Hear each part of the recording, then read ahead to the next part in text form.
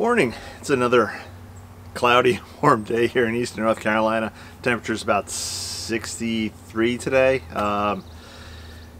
Should be an exciting day, I hope. The greenhouse is finally getting delivered.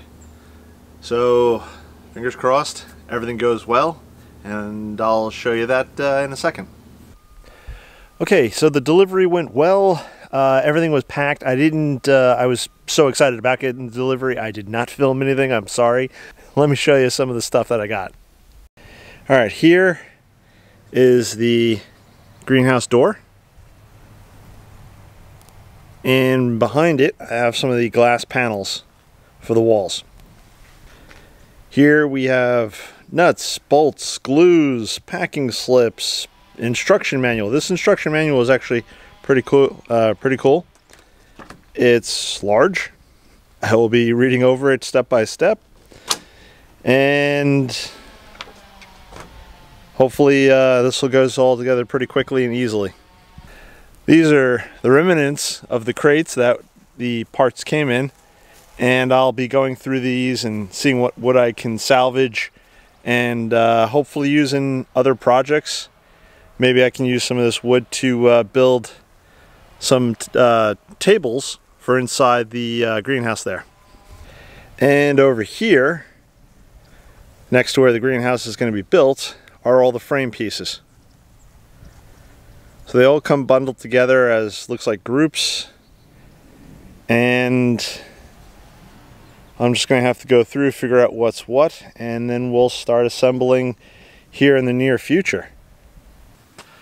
So I did have a helper to help me unload all this, Mr. Pat, we'll call him. Pat, you know who you are. Thank you very much again for the help. My wife also came out. She gave us a hand. There are a lot of little parts. The BC Greenhouses is where I purchased the greenhouse from. They shipped me everything, all the bolts, nuts, screws, caulk, glaze. They shipped it all. Looks like everything is here, so I'll just be going through over the next few days, like I said, reviewing the instructions, figuring out what's what, figuring out all the different parts, so that when it comes time to assemble, again, this goes together pretty quickly and smoothly. Cross my fingers and toes.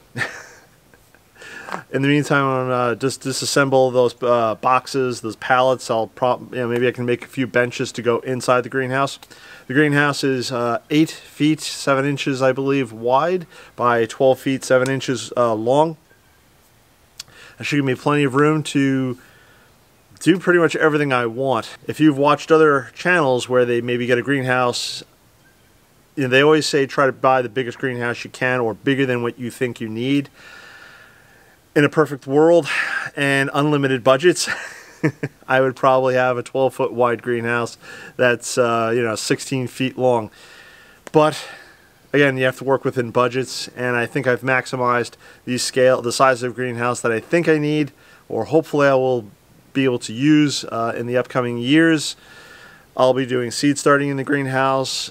Maybe even some seed starting this year. We'll have to see how things go. Again, I'm in eastern North Carolina, growing zone 8A. We do tend to heat up pretty quickly in the springtime, so the time that I will be able to have seedlings in the greenhouse before it starts getting too warm is smaller. So, for instance, if the greenhouse was already built, I would already have things in the greenhouse, growing things from seedlings for the next 2 to 3 months, and then everything would be wonderful. But again, since the greenhouse may not get done till the end of March, don't know. We'll have to see how things go. Maybe sooner. So if you haven't subscribed, please subscribe. Click that bell icon to be reminded. This way you can follow along as I build this greenhouse. But again, hopefully I have it done before the end of March. And then I can, again, start some seeds, and then hopefully they'll be out of the greenhouse by probably May. I don't think I'd want to keep anything in the greenhouse past May down here, because by then the temperatures really start getting to about, I'd say, 75 degrees or so on average. Maybe even some days as high as 80. But if it's that warm outside, then inside the greenhouse is going to be easily closer to 100, if not over, with the sun.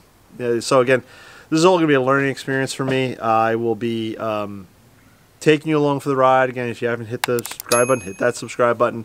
But you can follow along, and I will try to, again, show you everything that I'm doing here. I'm building a garden here in Growing Zone 8A. Greenhouse is the latest project. It's something that I've always wanted to do. Again, I can start seeds outside instead of the garage under grow lamps. I can start seeds outside.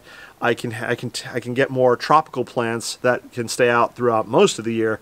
But then during the few months of winter that we have, I can put the tropical plants into the greenhouse to keep the frost off of them, keep the freeze off of them, and then, you know, again, put them back out in April, May, once the threat of frost is passed and, you know, everything's wonderful again. So, yeah, so that's going to be wrap it up for today. Not a huge video, going to be a small video, but greenhouse is here. Parts are everywhere. I have instruction manuals to go through, and I think that's going to wrap it up for today. If you don't follow me on Instagram, give a follow over on Instagram. I will probably post up a lot pictures there in between of me doing videos or whatever. And that's going to be wrap it up for today. I'm going to catch you on the next one. Bye-bye.